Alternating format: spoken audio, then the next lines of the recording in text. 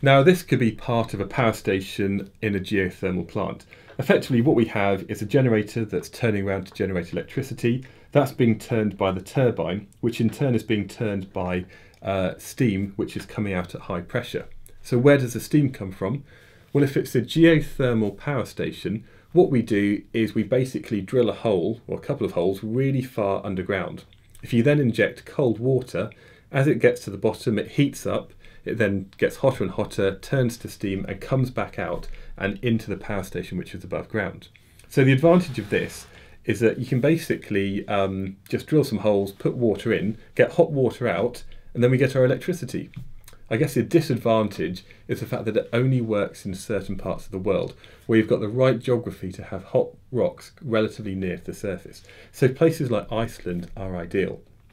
So when it does work, it's basically a fairly carbon neutral way of generating electricity because you're not having to burn anything.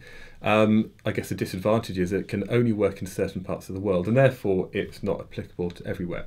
But geothermal, you're basically injecting cold water underground, it comes up hot, and we can then use that to run the rest of our power station in a fairly conventional way.